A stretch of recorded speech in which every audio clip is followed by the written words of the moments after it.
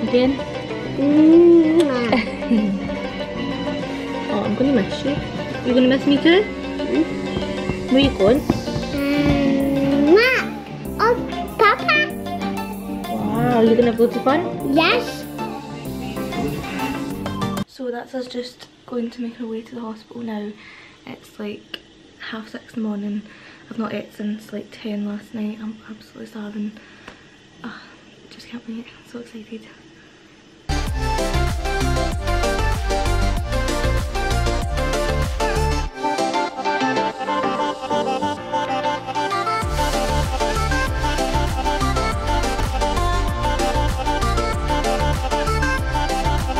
So we're just waiting to go in now. Any minute now. I'm so scared. I've got the baby's clothes out. I'll show you guys.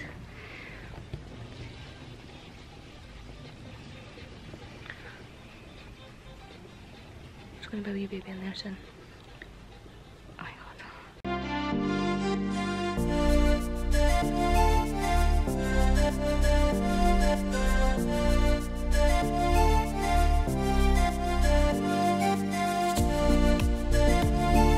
What for you? Pet puppy. What's that? Show the book first. Oh, it's too late. Look, your little sister got you that. The baby. Yeah? Shall I read it to you? Do you like your baby sister? Eva Rose. Why not? You want to cuddle me instead? I'll give you cuddles.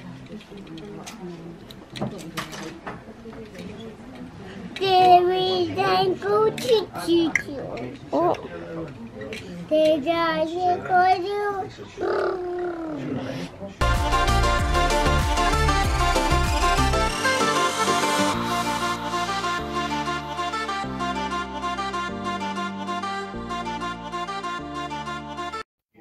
Oh, give her another kiss. Oh, that is nice.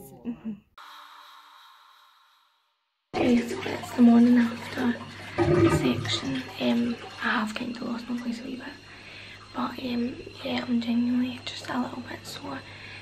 Yesterday, I didn't really have a lot of pain, which I wasn't expecting, but it's definitely came this morning. It's about 7 or something. And I had the section about 11:15. I'll update you guys when I get home on just exactly what happened in the section and things like that. I'm hoping to get home this afternoon, but we just need to wait and see.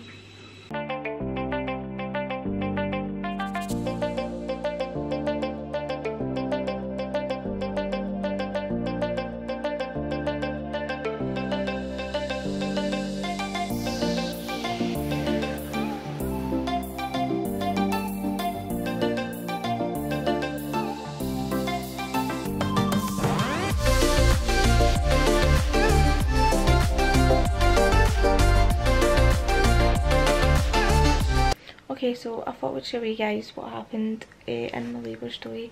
We weren't able to video it because like a lot was going on and it was all over the place, so I thought I would just show you guys what really actually happened. So we made our way to the hospital for 7 in the morning. We got took into this room with, I think there was 4 other people on the ward. Everyone was going in for their section and we got a number, so I was number 2 in the queue. So it was actually really quick.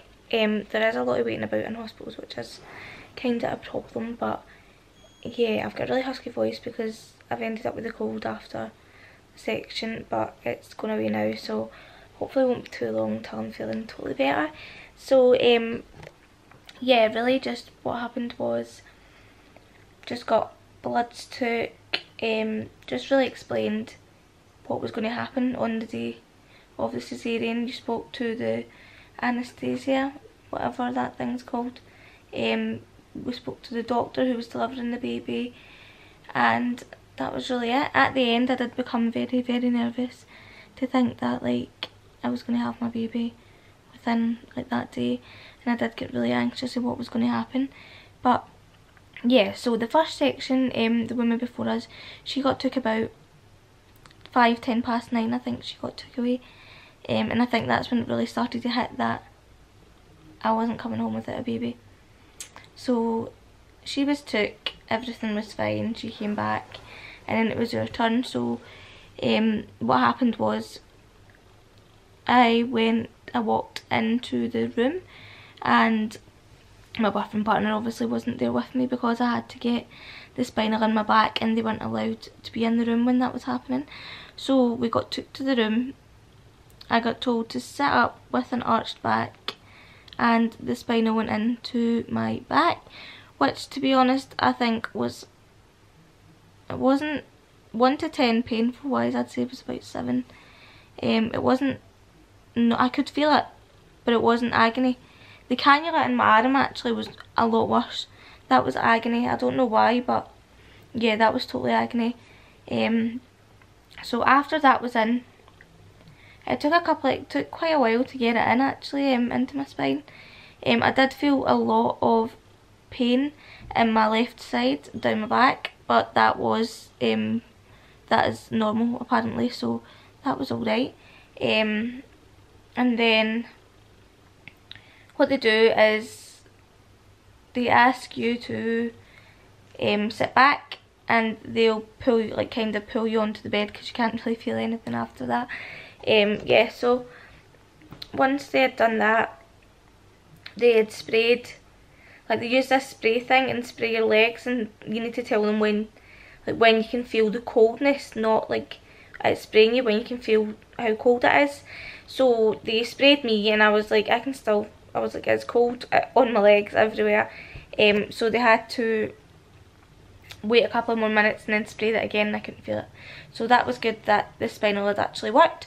So then I think after that they put the drape up, your buffing partner can come in, and they're all good to go. So they do lie the bed on a slight slant, because I don't know, I think it's just to do with like grip and pressure and things like that. But yeah, so that's what happened. And then your buffing partner comes in, everyone's kind of just all getting ready to start. You can't feel it, but you can feel everything. You can feel someone touching your leg, but it's not painful, you can just feel it. Do you know what I mean? So yeah, I could feel everything. I could feel them pulling me, I could feel them like it felt like you were being dragged along the bed, to be honest, but you're not actually moving. Yeah, so that was kind of that. The one thing I thought was totally horrible about it was I could hear them snipping something, like at my scar, and it made me feel really sick, and then I started to feel really dizzy, so they gave me a sick bucket thing to be sick in, and then I just started to kind of feel really dizzy and like as if I was going to pass out, but thankfully I never passed out. Baby was born at 10:47 AM and everything was all good. She had a full head of hair. The only problem they had with her was she was so far down my uterus that they had to get some forceps. So they had to get some forceps to get her head out of my uterus, to bring her out of the scar. And as well, she had little marks on her face because of it, but apart from that everything was perfectly fine. Took a lot longer, I think, for my section, because she did say that my scar tissue was really deep, so it was really hard to get that cut. So yeah, that was really it. After pain, I would say, on the day of the section, I would say I didn't really have that much after pain, if I'm honest. Obviously because I was obviously still numb. Eve Rose came up, met her little sister and things like that. Yeah, I'm going to do a video on the days after, like how I'm recovering and things like that. But yeah, I was catheter was out basically about 6 hours after. I was up walking about, not doing too much of course, just in case. But yeah, everything was perfect.